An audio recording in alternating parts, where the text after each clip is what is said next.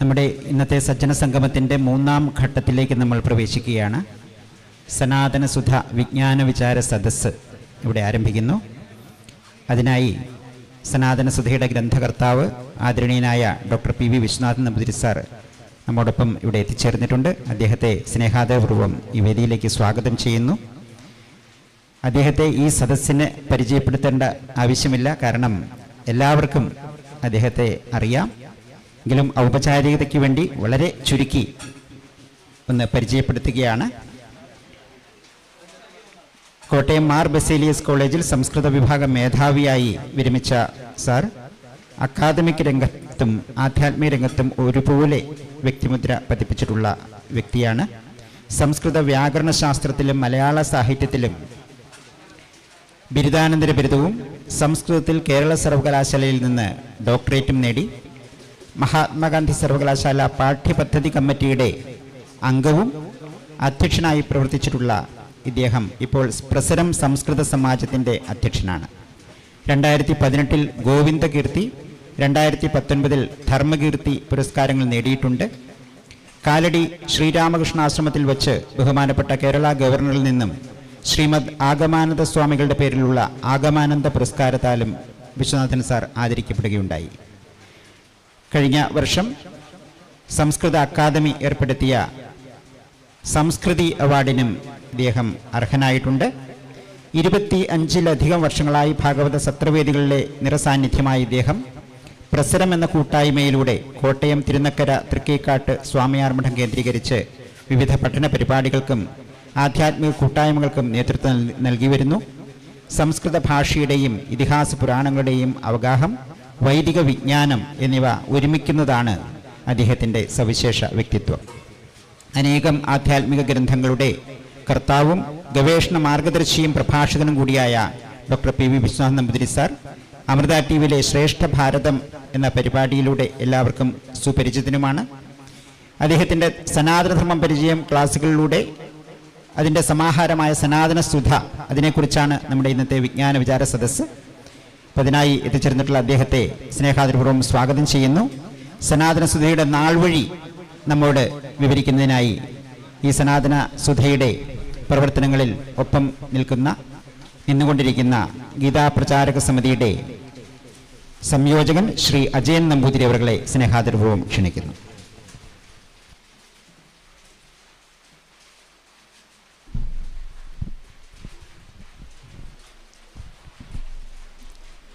ഹരി ഓം. പൂജനീയ Swamini ജ്ഞാനാപനിഷ്ഠാജി doctor P V Viswanathan Namboothiri sir, doctor Shri Murali Mohan sir, Shri ആചാര്യ Shri P Nair sir, സ്വാമി യോഗപ്രധാനന്ദ സ്വാമിജി, വേദിയിലും സദസ്സിലുമുള്ള മറ്റ് സജ്ജനങ്ങളും എല്ലാവർക്കും എൻ്റെ വിനീത നമസ്കാരം, പ്രണാമം. നമ്മളിന്നിവിടെ ശ്രീ വൈഷ്ണവിൻ്റെ ശ്രീ മധുചരൻ്റെ TNM നമ്പൂതിരിയുടെ പൗത്രനായിരിക്കുന്ന വൈഷ്ണവിൻ്റെ ഉപനയന ചടങ്ങുകളുമായി ബന്ധപ്പെട്ട്, ബ്രഹ്മോപദേശ ചടങ്ങുകളുമായി ബന്ധപ്പെട്ട് അതിന് സമാന്തരമായി തന്നെ ഇവിടെ ഈ ഒരു മഹത്സംഗമം, ഈ ഒരു സജ്ജന സംഗമം, ഒരു സത്സംഗം, അതോടൊപ്പം തന്നെ സനാതനസുധയുടെ വിജ്ഞാന വിചാര സദസ്സും കൂടി നടത്തുകയാണ്.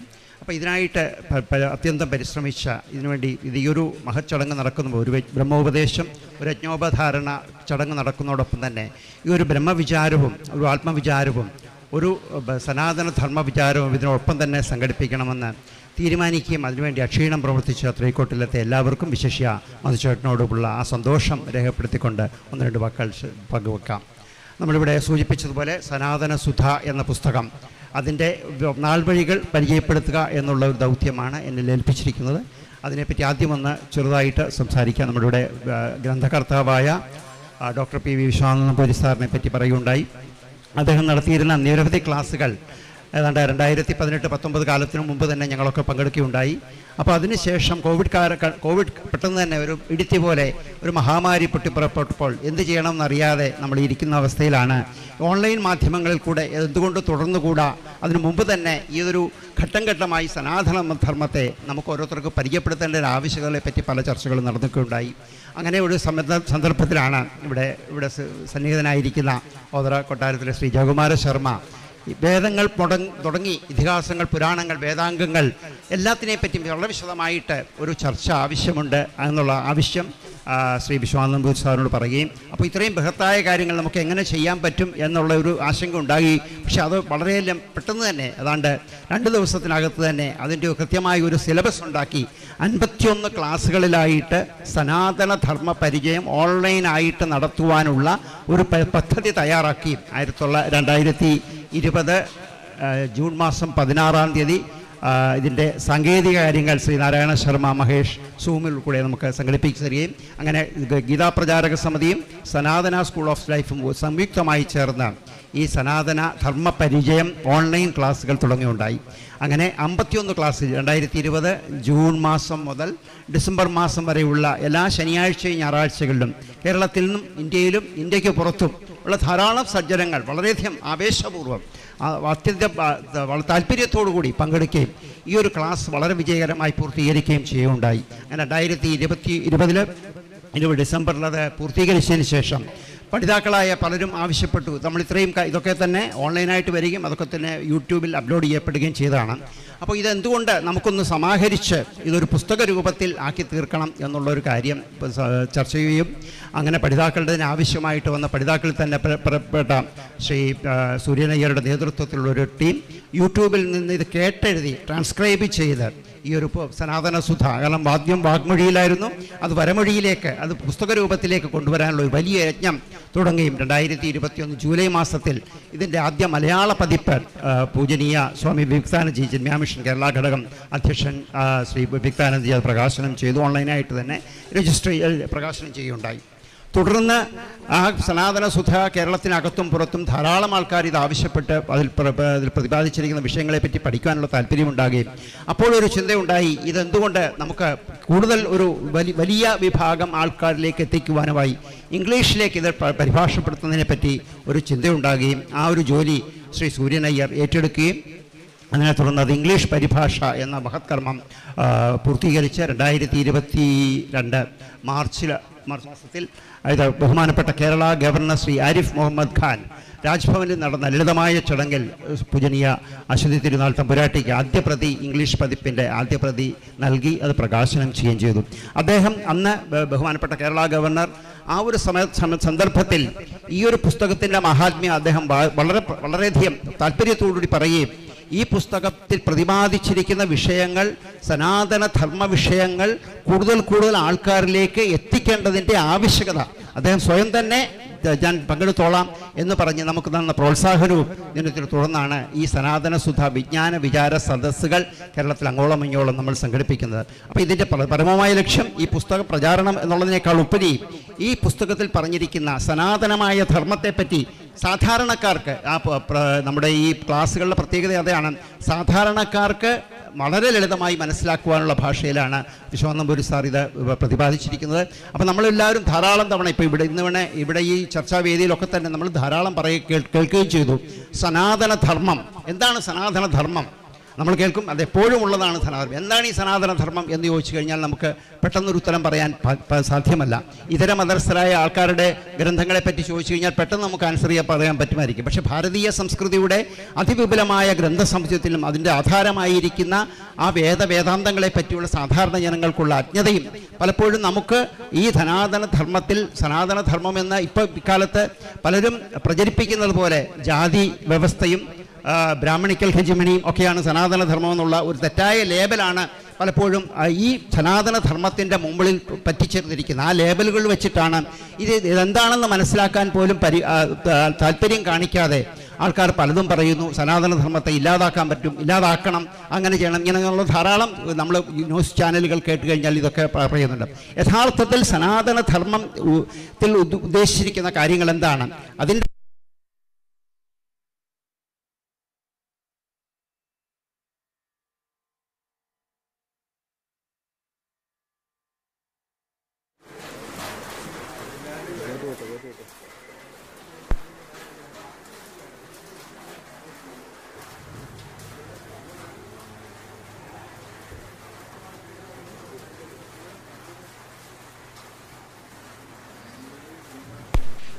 കേൾക്കാമല്ലോ അല്ലേ?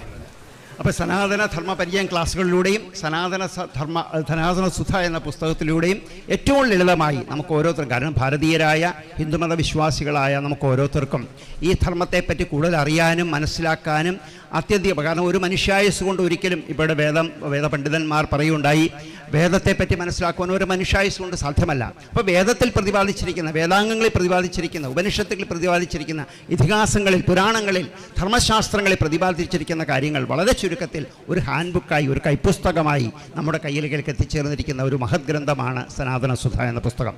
അപ്പോൾ സനാതന ധർമ്മത്തെപ്പറ്റി നമുക്കും, നമ്മൾ ഓരോരുത്തരും അതിൻ്റെ ആചരണത്തിൽ വ്യാപൃതരായിരിക്കേണ്ടവരാണ്.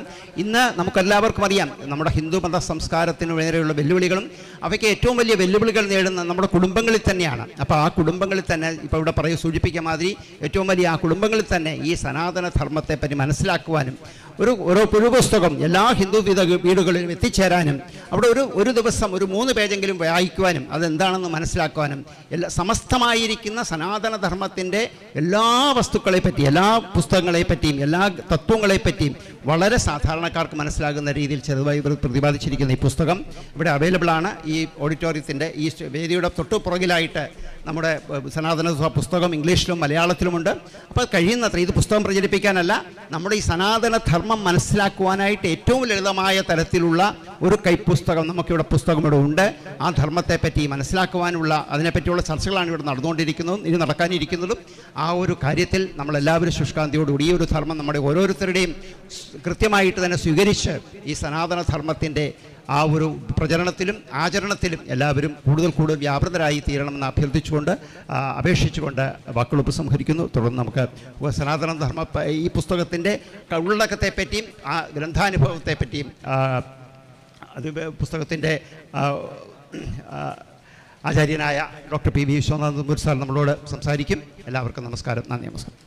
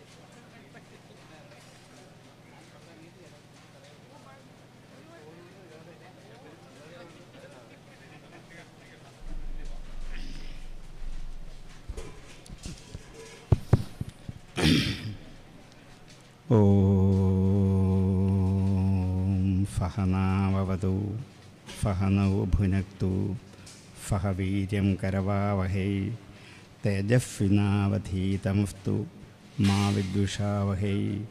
ഓം ശാന്തി ശാന്തി ശാന്തി.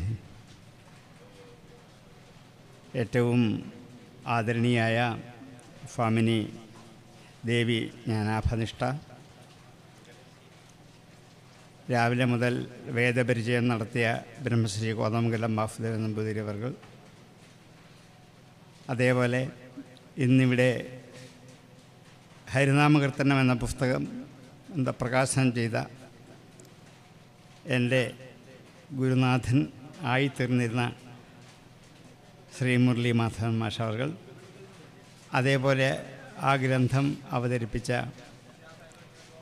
നമ്മുടെ ഏറ്റവും ആദരണീയായ ശ്രീമതി അനീതാനന്ദ, ഗ്രന്ഥം ഏറ്റുവാങ്ങിയ ശ്രീ ആചാര്യ CP നായർ, വേദിയിലും സദസ്സിലും ഉപവിഷ്ടരായിരിക്കുന്ന എല്ലാ സജ്ജനങ്ങൾക്കും എൻ്റെ വിനീതമായ പ്രണാമം.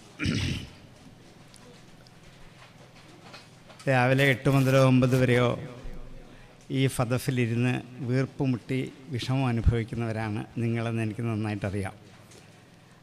ആ സ്ഥിതിയിൽ ഈ ഏറ്റവും ഒടുവിൽ ഇനിയും വളരെ സമയം കൂടി നിങ്ങളെ ബുദ്ധിമുട്ടിക്കാൻ ഞാൻ ആഗ്രഹിക്കുന്നില്ല. വളരെ ചുരുക്കി എന്നിൽ ഏൽപ്പിച്ച കൃത്യം നിർവഹിച്ച് എത്രയും വേഗം നിങ്ങളെ എഴുന്നേൽപ്പിച്ച് വിടാൻ ഞാൻ തയ്യാറാകാം എന്ന് ആദ്യം തന്നെ പറയുകയാണ്. കാരണം ഇതുപോലെ വേദിയിൽ 1 മണിക്കൂർ 1.5 മണിക്കൂറൊക്കെ ഉള്ളിൽ ഇരിക്കാനുള്ള ക്ഷമയോ ആരോഗ്യവും നമുക്ക് ആർക്കുമില്ല, ഞാൻ ഉൾപ്പെടെ എല്ലാവർക്കും ഇല്ല, അതെനിക്കറിയാതെ. ആ സ്ഥിതിക്ക് 2-3 മണിക്കൂർ ഇരിക്കൂ എന്ന് പറയുന്നത് ഏറ്റവും വലിയൊരു ശിക്ഷയാണ് എന്നും എനിക്കറിയാം. എങ്കിലും ഈ യോഗത്തിൻ്റെ ഒരു നടപടി എന്നുള്ള നിലയിൽ ഞാൻ ഈ അവസാന നിമിഷം കയറി 2-3 വാക്കുകൾ പറയുന്നത് മാത്രമേ ഉള്ളൂ. ആരും അതിൽ വിഷമിക്കേണ്ട, എത്രയും വേഗം തീർത്ത് നിങ്ങളെ എഴുന്നേൽപ്പിച്ച് വിടാം എന്ന് ആദ്യം തന്നെ ഒരു മുന്നറിയിപ്പ് നൽകുകയാണ്. പിന്നെ ഇന്ന് എന്നെ സംബന്ധിച്ച് ഏറ്റവും അധികം ആനന്ദകരമായ അനുഭൂതിദായകമായൊരു നിമിഷമാണ് ഈ തൃക്കോട്ട് ഇല്ലത്ത് ഈ ഒരു ഉപനയനത്തോടനുബന്ധിച്ച് നടക്കുന്ന ഈ വൈദിക സാഹിതീയ ധർമ്മ വിചാര സഭയിൽ പങ്കെടുക്കാൻ സാധിക്കുന്നു എന്നുള്ളത്. കാരണം നമ്മുടെ കുടുംബങ്ങളിൽ പലയിടത്തും ഇങ്ങനെയൊക്കെ ഉപനയനാദികൾ നടക്കാറുണ്ട്. ഇങ്ങനെയൊരു ചടങ്ങ് ആദ്യമായിട്ടാണ് എൻ്റെ ഓർമ്മയിൽ, ഞാൻ കണ്ടതായിട്ട് ഓർക്കുന്നില്ല. അവിടെ ഇങ്ങനൊരു സമ്മേളനമോ ഒരു മീറ്റിങ്ങോ ഒക്കെ നടത്തി അത് ഒരു വലിയ സാംസ്കാരിക സഭ അംഗം എന്നുള്ള നിലയിൽ എനിക്ക് വളരെയധികം ആദരണീയമാണ്. കാരണം എൻ്റെ മൂലകുടുംബം ഇവിടെയാണ്.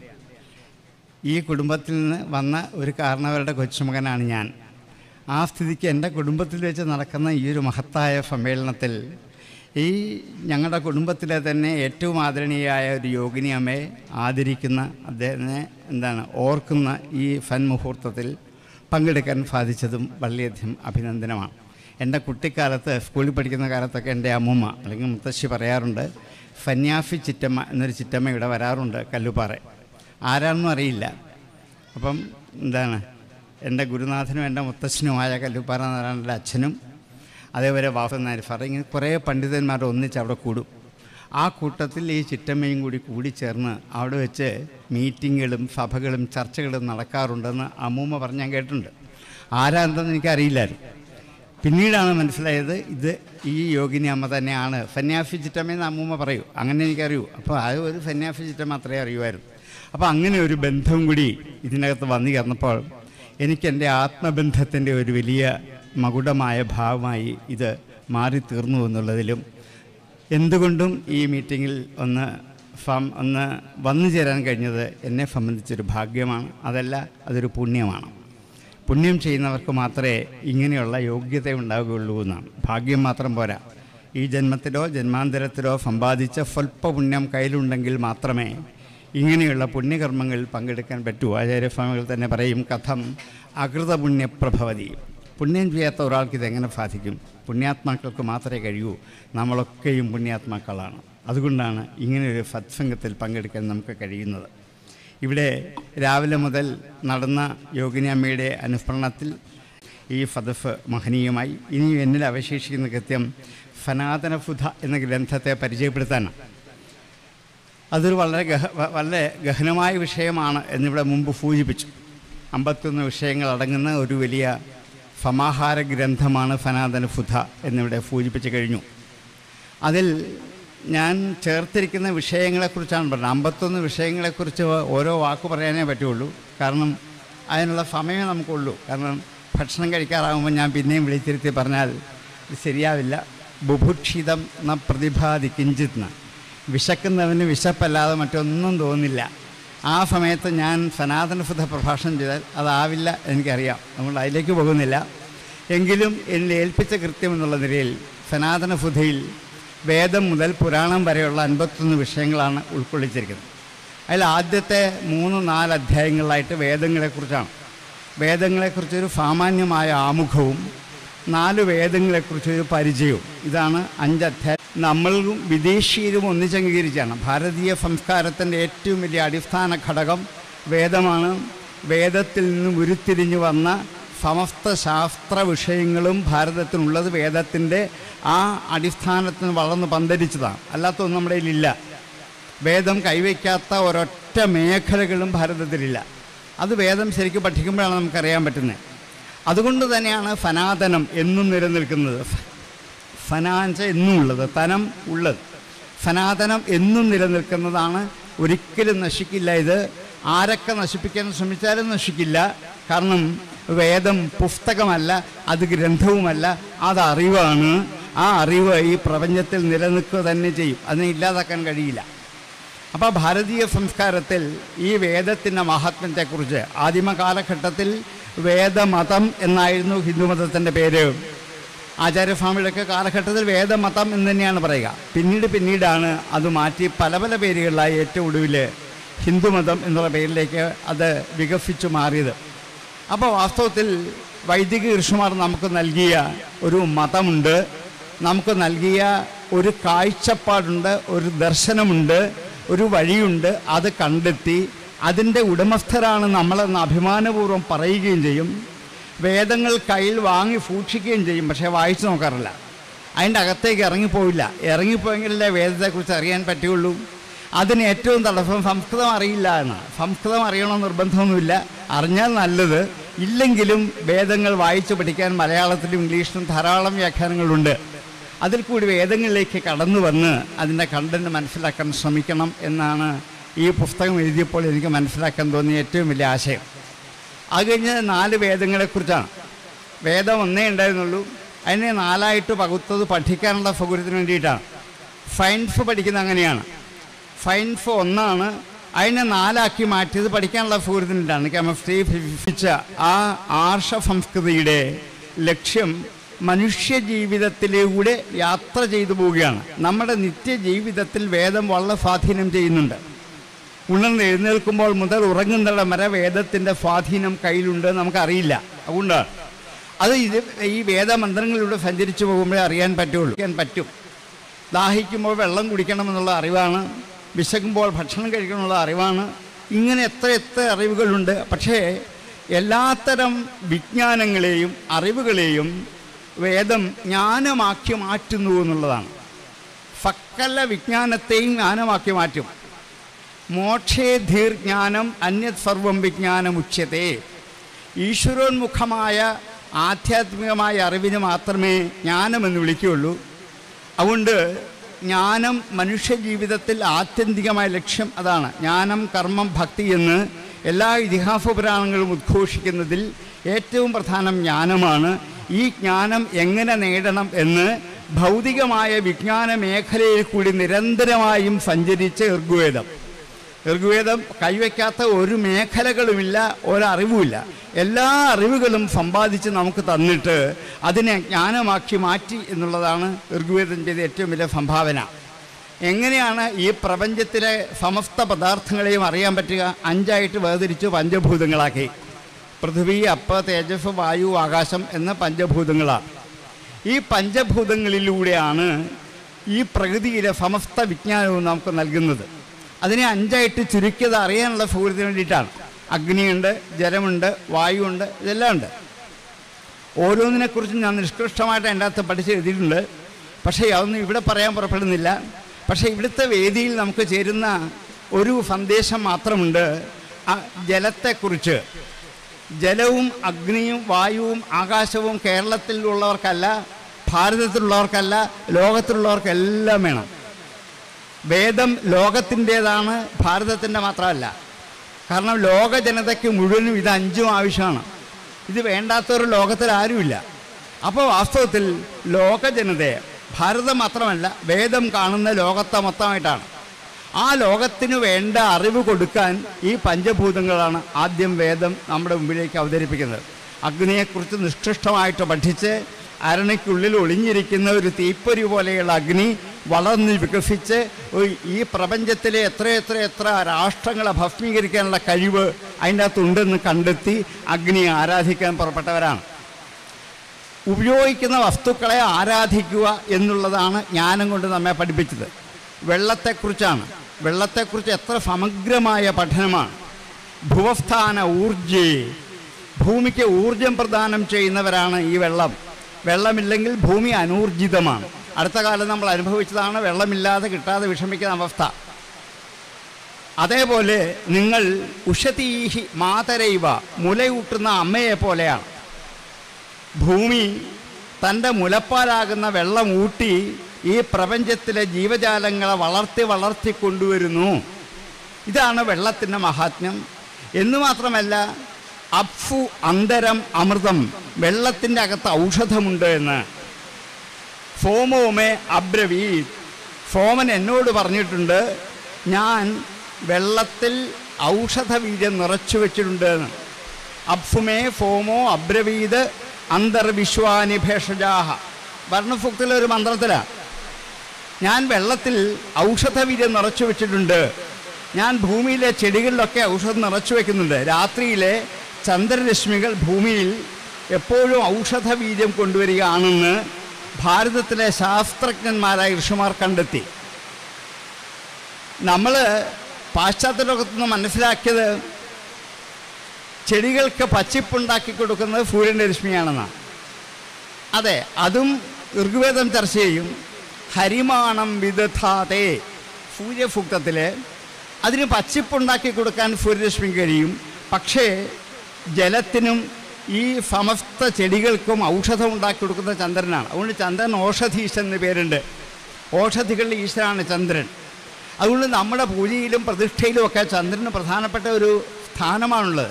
എല്ലാ പ്രതിഷ്ഠാകലശങ്ങൾക്കും ചന്ദ്രനെ പൂജിച്ച് മുളപ്പാലികകൾ വെച്ച് ധാന്യങ്ങൾ പൂജിച്ച് അത് അഭിഷേകം ചെയ്യുന്നൊരു ചടങ്ങുണ്ട്. ഇങ്ങനെ ഏതു വഴി നോക്കിയാലും ചന്ദ്രൻ. അതുപോലെ പണ്ടൊക്കെ വീടുണ്ടാക്കുമ്പോൾ നിലാവ് കിണറ്റിൽ പതിയണം എന്ന് പറയും. എങ്കിൽ മാത്രമേ വെള്ളത്തിന് ഔഷധ ബീജം ഉള്ളൂ. അതുകൊണ്ട് ഇന്നത്തെ പോലെ കിണർ അടച്ചിടില്ല, അവിടെ നിലാവ് വേണം. ഇങ്ങനെ നിലാവിൻ്റെ യോഗ്യതകളെക്കുറിച്ചാണ് ആ വരണഭുക്തത്തിൽ എത്രയോ മന്ത്രങ്ങളിൽ വെള്ളത്തിൻ്റെ ഉൽപ്പത്തികൾ, വരവ്, ഉപയോഗം, ഇതെല്ലാം ഇങ്ങനെ വായു, ആകാശം എല്ലാത്തിനെക്കുറിച്ചും പറയും. ഈ അറിവ് മാത്രം പോരാ, ഈ അറിവിനെ കർമ്മമാക്കി മാറ്റണം. ദാഹിക്കുന്ന ഞാൻ വെള്ളത്തെക്കുറിച്ച് 100 പേജ് റിപ്പോർട്ട് എഴുതി കൊടുത്താൽ എന്നെ ദാഹം തീരില്ല. ഞാൻ അത് കർമ്മമാക്കണം. എന്ത് ചെയ്യണം? കൈക്കുമ്പിളാക്കി കുടിക്കണം. എന്നാണ് കർമ്മം. അതുകൊണ്ട് ജ്ഞാനത്തെ കർമ്മമാക്കി മാറ്റാൻ യജുർവേദം നമ്മുടെ മുമ്പിൽ വന്ന് സമസ്ത കർമ്മമേഖലകളെയും മുമ്പ് ഇവിടെ സൂചിപ്പിച്ചതുപോലെ ശ്വാസോച്ഛ്വാസം മുതൽ എത്രയോ യുഗങ്ങൾ നീണ്ടു നിൽക്കുന്ന സമസ്ത കർമ്മ പടലുകളെയും യജുർവേദം നമ്മുടെ മുമ്പിൽ അവതരിപ്പിച്ചു. എങ്ങനെ കർമ്മം ചെയ്യണം, ആര് ചെയ്യണം, എപ്പോൾ ചെയ്യണം, എന്തൊക്കെയാണ് കർമ്മങ്ങൾ, കർമ്മങ്ങൾക്ക് ഫലമുണ്ടോ, ഉണ്ടെങ്കിൽ ഫലം തരുന്ന ആര്, എത്രയെത്ര ചോദ്യങ്ങളാണ്. ഇതിനൊക്കെ മറുപടി യജുർവേദം നൽകും. അപ്പോൾ യജുർവേദം വാസ്തവത്തിൽ കർമ്മപ്രധാനമാകുന്നത് കർമ്മത്തിൻ്റെ വിവിധ മേഖലകളെക്കുറിച്ച് ചർച്ച ചെയ്യുന്നുണ്ടാണ്. മൂന്നാമത്തെ വേദം സാമവേദമാണ്. ദാഹിച്ച ഞാൻ വെള്ളം കുടിച്ചാൽ പോരാ, വെള്ളം കുടിച്ചു കഴിയുമ്പോൾ അനുഭവിക്കുന്ന ഒരു ആഹ്ലാദമുണ്ട്, ആനന്ദമുണ്ട്. ഈ ആനന്ദം നൽകുന്ന വേദമാണ് സാമവേദം. സാമവേദത്തിൻ്റെ പല മന്ത്രങ്ങളിലും തുടങ്ങുന്നത് തന്നെ എന്താണ്? ഈ സാമത്തെ, ഈ ആനന്ദത്തെ സജ്ജനങ്ങൾ എല്ലാ ജനങ്ങളിലേക്കും എത്തിക്കലാണ് വാസ്തവത്തിൽ സാമത്തിൻ്റെ ലക്ഷ്യം. അപ്പോൾ ഇത് വാസ്തവത്തിൽ നമുക്ക് അനിവാര്യമാണ്. നമുക്ക് വേണ്ടത് സുഖമല്ല, ആനന്ദമാണ്. കാരണം സുഖം താൽക്കാലികമാണ്, അപ്പോഴപ്പോൾ അനുഭവിച്ച് തീരുന്നതാണ് സുഖം. ഏത് സുഖം തന്നാലും അനുഭവിച്ച് അത് ദുഃഖമാക്കി മാറ്റാൻ ആർക്ക് കഴിയും? നമുക്ക് കഴിയും. നല്ല കഴിവ് നമുക്കുണ്ട്. എന്തൊക്കെ സുഖം തന്നോളൂ, അത് അനുഭവിച്ച് കഴിയുമ്പോൾ എന്തായി മാറും? ദുഃഖമായിട്ട് മാറും. ഈ മുമ്പിൽ കസേരയിലിരിക്കുന്ന എത്രയോ പേര് സുഖമായിട്ട് ചാരിയിരിക്കും. അല്പം കഴിയുമ്പോൾ വലത്തുകാലം മുമ്പിലത്തെ കസേരയുടെ മുമ്പിലെ പുറകിലേക്ക് മാറ്റി വയ്ക്കും. ഹാവു, എന്തൊരു സുഖം! അതെ, സുഖമാണ്. 10 മിനിറ്റ് കഴിയുമ്പോഴോ ആ കാല് താഴ്ത്തിട്ട് അടുത്ത കാല് താഴ്ത്തും. മുമ്പിലത്തെ സുഖം എവിടെ പോയി? അത് പോയി. നിങ്ങൾക്ക് തന്നതല്ലേ? അതെ. ഇങ്ങനെ കിട്ടുന്ന സുഖങ്ങളൊക്കെ അനുഭവിച്ച് എന്താക്കി മാറ്റും? ദുഃഖമാക്കി മാറ്റുന്നവരാണ് മനുഷ്യർ. ഇതല്ല നമുക്ക് വേണ്ടത്. സാന്ദ്രാനന്ദമാണ്, ഇടതൂർന്ന ആനന്ദം. എന്ന ദുഃഖേന സംഭിന്നം നജഗ്രസ്തമനന്തരം അഭിലാഷോപനീതം ച യത്. അന്തരമില്ലാത്ത ഒരു സുഖം, അതിൻ്റെ പേരാണ് ആനന്ദം എന്ന്. ഈ ആനന്ദം അനുഭവിപ്പിക്കലാണ് സാമവേദത്തിൻ്റെ ലക്ഷ്യം. അഥർവത്തിൻ്റെ ലക്ഷ്യം ഈ മൂന്നിനെയും സംരക്ഷിക്കലാണ്. ജ്ഞാനത്തെയും കർമ്മത്തെയും ആനന്ദത്തെയും നിത്യജീവിതത്തിൽ സംരക്ഷിക്കേണ്ടത് ആവശ്യമാണ്. സംരക്ഷണ പ്രധാനമാണ് അത്. അതായത് ഇടക്കാലത്ത് മന്ത്രവാദത്തിൻ്റെ വേദമാണെന്ന് പറഞ്ഞ് നമ്മളിൽ നിന്നൊക്കെ മാറ്റി നിർത്തിയിട്ടുണ്ട്. ഇടക്കാലത്ത് അതില്ലെന്ന് പറയുന്നില്ല, അത് അതിൻ്റെ അനുബന്ധമായിട്ടുണ്ട്. പക്ഷേ അതിൻ്റെ പ്രധാന വിഷയം സംരക്ഷണമാണ്. അതിലെ പല മന്ത്രങ്ങൾ എടുത്തു നോക്കുമ്പോൾ അറിയാം. ദർഭ മുറിക്കുന്ന ഒരു ഋഷികുമാരൻ ദർഭയുടെ ചുവട്ടിൽ നിന്നുകൊണ്ട് പ്രാർത്ഥനയുണ്ട്. അല്ലയോ ദർഭകളെ, നിങ്ങളുടെ അഗ്രം മാത്രമേ ഞാൻ നുള്ളിയെടുക്കുന്നുള്ളൂ. മനുഷ്യൻ്റെ നഖം മുറിക്കുന്ന പോലെയും മുടി മുറിക്കുന്ന പോലെയും നിങ്ങളെ വേദനിപ്പിക്കില്ല. നഖം മുറിച്ചാൽ വേദനിക്കില്ല, മുടി മുറിച്ചാൽ വേദനിക്കില്ല, പിന്നെ വീണ്ടും കിളിച്ചു വരും. ദർഭാഗ്രം നുള്ളിയെടുത്താൽ അത് വീണ്ടും കിളിച്ചു വരും. അതുകൊണ്ട് ഈ നുള്ളിയെടുക്കുന്ന ദർഭാഗ്രം പൂജയിൽ കൂർച്ചമായും പവിത്രമായും ഉപയോഗിച്ച് നിങ്ങൾക്ക് മോക്ഷം നൽകട്ടെ എന്ന് പ്രാർത്ഥിച്ചിട്ടാണ് ദർഭം മുറിക്കുന്നത്. പൂവിറുക്കാൻ ചെല്ലുന്ന മുനികുമാരൻ ചെടിയുടെ മുമ്പിൽ ചെന്ന്, അല്ലയോ പുഷ്പങ്ങളെ, നിങ്ങൾ വിടർന്നത് വണ്ടിന് തേൻ കുടിക്കാൻ വേണ്ടിയാണ്. പൂവിൻ്റെ ലക്ഷ്യം അതാണ്. വണ്ടിന് തേൻ നുകരാൻ വേണ്ടിയാണ് നിങ്ങൾ വിടർന്ന് വികസിച്ചത്. നമ്മൾ എഴുന്നേൽക്കുന്നതിന് മുമ്പ് വണ്ടുകൾ വന്ന് തേൻ കുടിച്ചു പോയിട്ടുമുണ്ട്. ഇനിയും നിങ്ങൾ ഏതാനും മണിക്കൂറുകൾക്കകം അടർന്ന് താഴെ വീഴും. അതിനു മുമ്പ് നിങ്ങളെ അടർത്തിയെടുത്ത് ദേവപാദങ്ങളിൽ മന്ത്രപൂർവ്വം പൂജയായി അർപ്പിച്ച് നിങ്ങൾക്ക് മോക്ഷം നൽകട്ടെ എന്ന് പ്രാർത്ഥിച്ചിട്ടാണ് പൂവിറുക്കുന്നത്. ഇതൊക്കെ സംരക്ഷണയുടെ വേദമാണ്.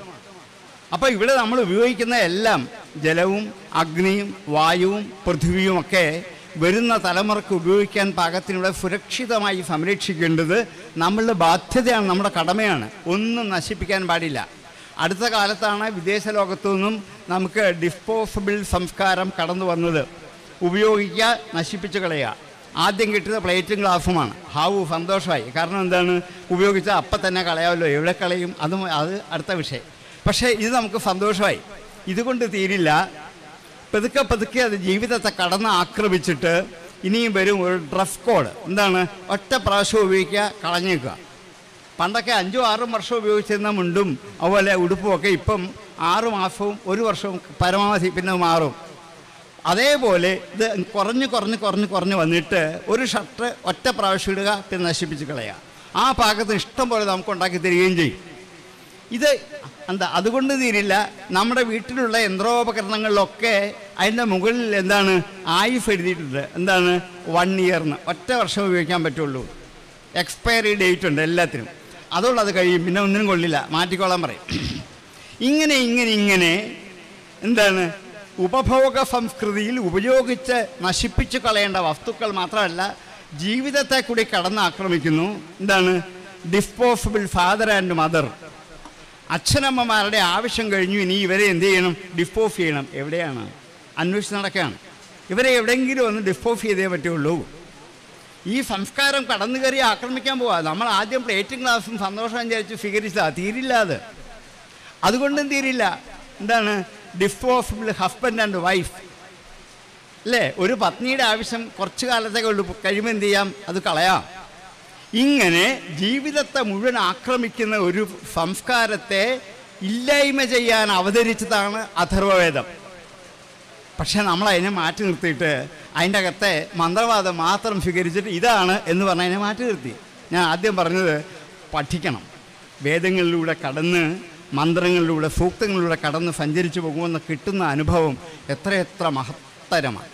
ഈ 4 വേദങ്ങൾ നിത്യജീവിതത്തിൽ 4 സന്ദേശം. 4 വേണ്ടതല്ലേ?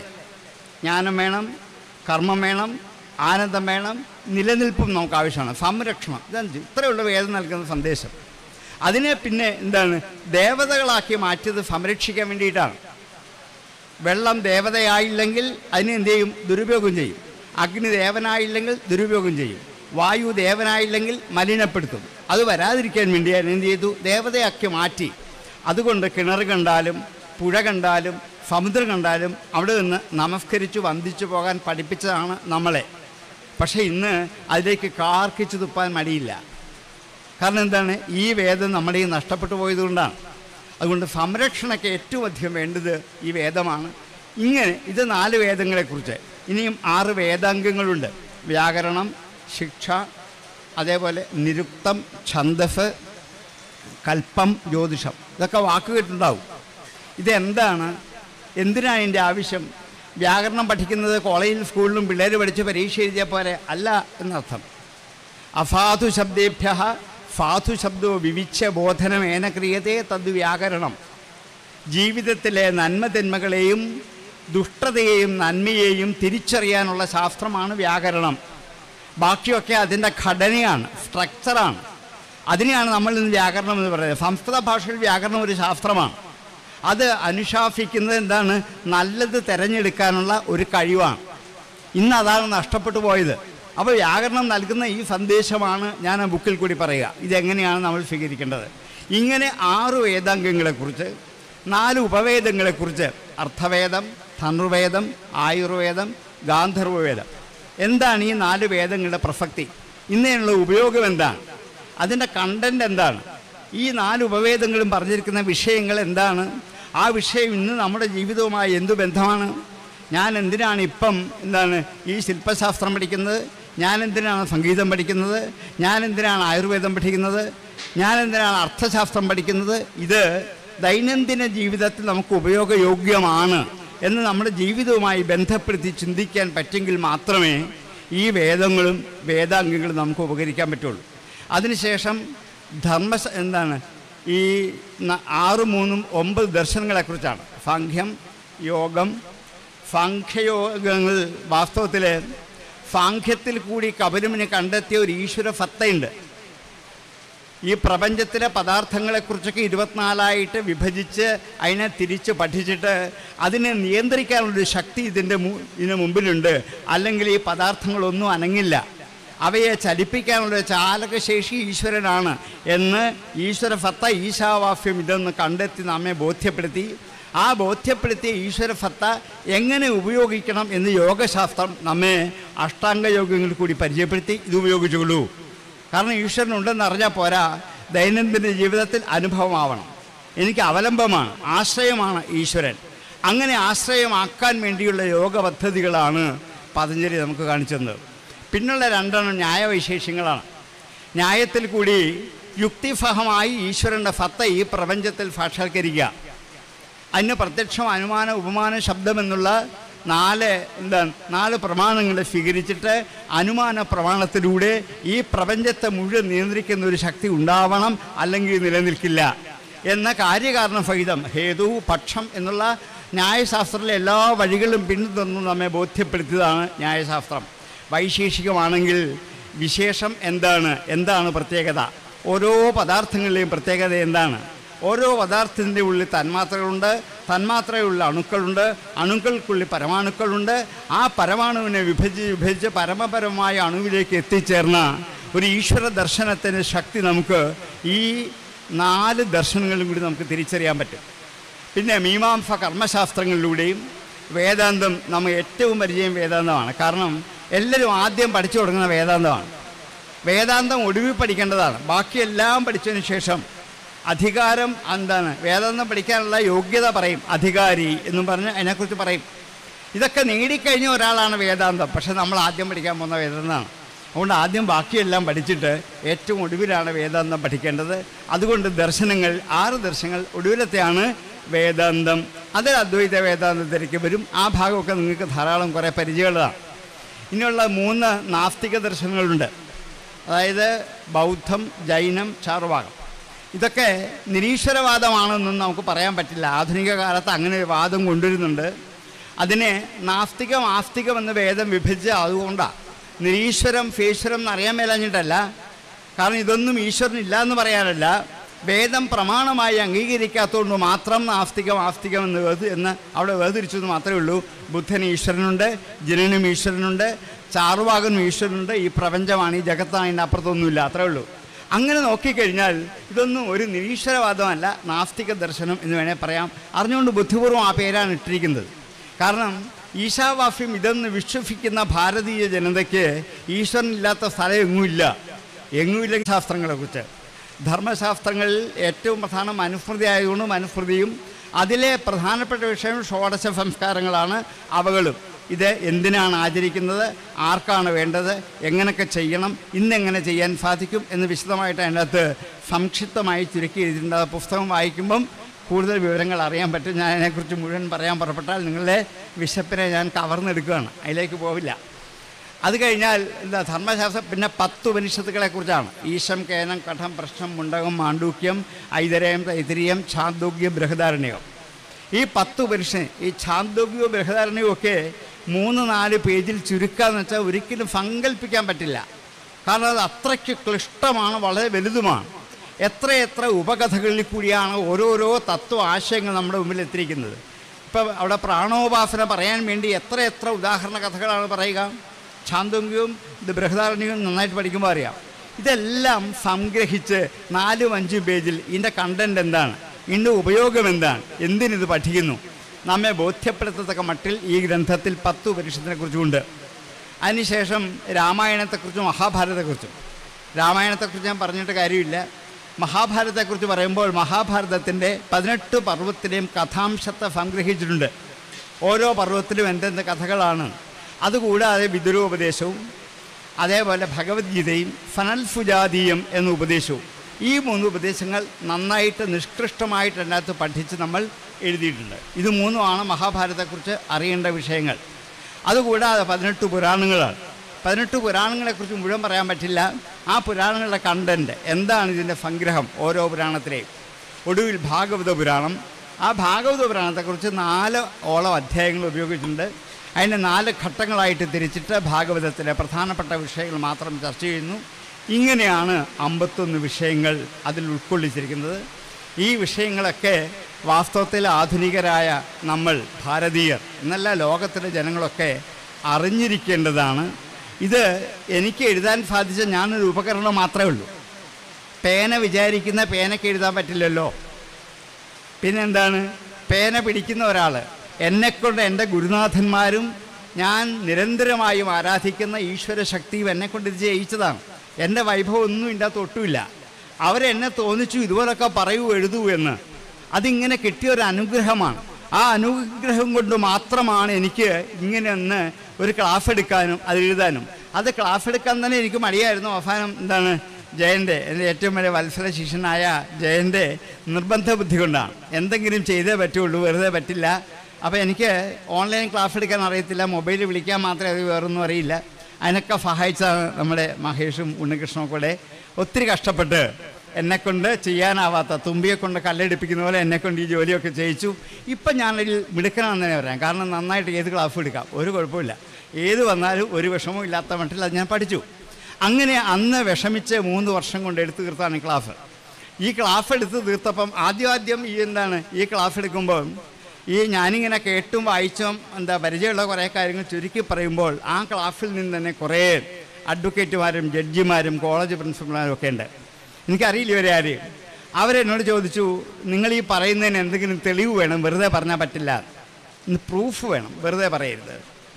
അപ്പം ഞാൻ ഓരോ വേദവും വിശദമായി, കാരണം അന്ന് വരെ ഇഷ്ടംപോലെ സമയമുണ്ട്, വ്യാഖ്യാനങ്ങൾ വായിച്ച് പഠിച്ച്, നരേന്ദ്രഭൂഷന് പലരുടെയും വ്യാഖ്യാനങ്ങൾ വായിച്ച് പഠിച്ച് അതിൽ നിന്ന് കണ്ടെത്തി പ്രൂഫ് പിറ്റേ ദിവസം അവർക്ക് കൊടുക്കും. അന്നന്ന് ഈ ക്ലാസ് കഴിയുമ്പോൾ ചോദ്യമുണ്ട്, ചോദ്യോത്തരമുണ്ട്. അത് അവർക്ക് പിറ്റേ ദിവസം എഴുതി അയക്കാം. ഞാൻ എന്നെ മറുപടി പറയണം പിറ്റേ ദിവസം. അതാണ് ഏറ്റവും വലിയ ഭാരിച്ചൊരു ജോലി. അതാണ്. എന്തൊക്കെ ചോദ്യങ്ങൾ വേണേൽ ചോദിക്കാം, ആ ചോദ്യങ്ങൾക്കൊക്കെ മറുപടി കൊടുക്കണം. ഞാൻ നന്നായിട്ട് പ്രിപ്പയർ ചെയ്യണം. അപ്പോൾ എന്നെക്കൊണ്ട് ശരിക്കും പഠിപ്പിച്ചതാണ്. 30 വർഷം കോളേജിൽ പഠിപ്പിച്ചപ്പം വാസ്തവം ഞാനൊന്നും പഠിച്ചിട്ടില്ല. കാരണം ആദ്യം ബ്രാഹ്മശബ്ദം മാത്രം പഠിപ്പിച്ചാൽ മതി. 30 വർഷം വേറൊന്നും പഠിപ്പിക്കേണ്ട ആവശ്യം കോളേജിൽ ഇല്ല. അതുകൊണ്ട് മറ്റു വിഷയങ്ങളൊന്നും എനിക്ക് പഠിക്കേണ്ടി വന്നില്ല. അതിന് ശേഷമാണ് ഞാൻ ശരിക്കും പഠിച്ചു തുടങ്ങിയത്. കാരണം ഇതൊക്കെ ശരിക്കും പഠിച്ചു, നന്നായിട്ട് പഠിച്ച് ആ ഒരു ക്ലാസ് എടുത്ത് പൂർണ്ണമാക്കിയപ്പോൾ ഹാവു സന്തോഷമായി, ഇനി മതിയായി എന്ന് വിചാരിച്ചു. അപ്പോഴാണ് ക്ലാസ്സിൽ നിന്നുള്ള ചിലരുടെ കുസൃതി അത് അവർ ടൈപ്പ് ചെയ്തിരിക്കുകയാണ്, വായിച്ച് പുസ്തകമാക്കണം. അത് വലിയ ഭാരിച്ച ജോലിയാണ്. അത് പറ്റില്ല എന്നൊക്കെ ആദ്യം പറഞ്ഞാണ്. പിന്നെ കഷ്ടപ്പെട്ട് അത് എഡിറ്റ് ചെയ്ത് 9ഓളം പ്രാവശ്യം ആ ഓരോ ക്ലാസ്സും എഡിറ്റ് ചെയ്ത് ലേഖനമാവണം. അത്ര എളുപ്പമല്ല അത്. കാരണം ഞാൻ ക്ലാസ് എടുക്കുന്ന ശൈലിയല്ല ഒരു പുസ്തകത്തിൻ്റെ ശൈലിയിലേക്ക് വരുമ്പോൾ. അതിൻ്റെ ദോഷം ഇപ്പോഴും ആ പുസ്തകത്തിൽ അവിടെയൊക്കെ ഉണ്ട്, ഇല്ലെന്ന് ഞാൻ പറയുന്നില്ല. അത് അങ്ങനെ ആക്കിയാണ് അത് 1000 പേജുകളുള്ളൊരു പുസ്തകമായി എഴുതി വന്നപ്പോൾ. അവസാനം ഈ ഓരോ ദിവസം ചോദിച്ച ചോദ്യോത്തരങ്ങളും കൊടുത്തിട്ടുണ്ട്. അതിലെ പ്രധാനപ്പെട്ട കുറേ ചോദ്യോത്തരങ്ങൾ, അത് വളരെ പ്രയോജനപ്രദമായ ചോദ്യോത്തരങ്ങളുമാണ്. അതും പോരാഞ്ഞിട്ട് അതോടെ തീർന്നു. ആ പുസ്തകം ഇറക്കി, ഇനി ഇത് തീർന്നല്ലോ വിചാരിച്ചു. 1000 പുസ്തകത്തോടെ ഇറക്കിയാണ്, മുക്കാലും തീരാറായി. അപ്പോഴാണ് ആ ക്ലാസ്സിൽ നിന്ന് വേറൊരാൾക്കൊരു കുസൃതി തോന്നുന്നത്, അത് ഇംഗ്ലീഷിലാക്കണം. എനിക്ക് ഇംഗ്ലീഷ് അറിയില്ല, അദ്ദേഹം ഇംഗ്ലീഷ് പണ്ഡിതനാണ്, അദ്ദേഹം ഇംഗ്ലീഷിലാക്കി തരാം. അങ്ങനെ അദ്ദേഹം അത് ഇംഗ്ലീഷിലാക്കി തന്നു. അത് ഞാൻ പല പ്രാവശ്യം വായിച്ചു നോക്കി. പിന്നെ ധാരാളം തെറ്റുകൾ തിരുത്തി അത് ഇംഗ്ലീഷിൽ പുസ്തകമാക്കി. അതുകൊണ്ട് തീരും എന്നാണ് വിചാരിച്ചത്, തീരില്ല.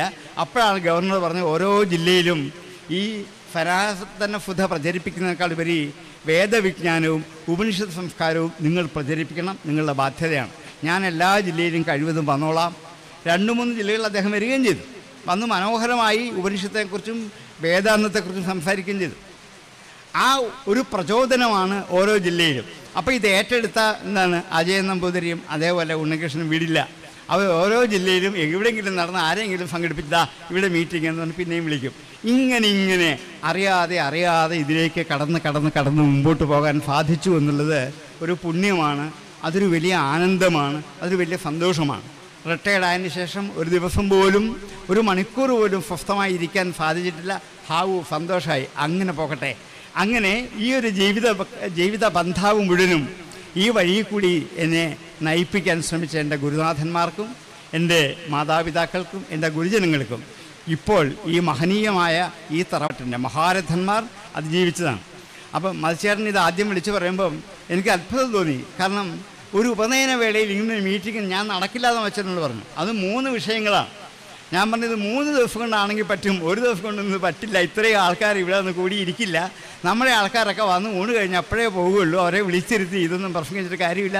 പല പ്രാവശ്യം പറഞ്ഞു. അപ്പം അച്ചേട്ടൻ നിർബന്ധം, വേണു ഇത് എങ്ങനെയെങ്കിലും എനിക്കൊന്ന് സംഘടിപ്പിച്ച് തരണം. വാസ്തവത്തിൽ ആ സന്മനസ്സിനെ എത്ര പ്രകീർത്തിച്ചാലും മതിയാവില്ല. നമ്മുടെ ഒരു കുടുംബത്തിൽ ഒരാൾക്ക് പോലും തോന്നാത്തൊരു മനസ്സാണ്. അതും ബാംഗ്ലൂരിൽ നിന്ന് ഇവിടെ എത്തി, റാന്നിയിലെത്തി, ഇവിടെ വന്ന് ഇതേപോലൊരു മീറ്റിംഗ് സംഘടിപ്പിക്കണമെന്ന്. അപ്പോൾ അത് ഉദ്ദേശിച്ചതിനേക്കാൾ വൻ വിജയമായി. അപ്പോൾ ജനങ്ങൾ സന്നദ്ധരാണ്, സംഘടിപ്പിക്കാനുള്ള ആളാണ് നമുക്കില്ലാത്തത്.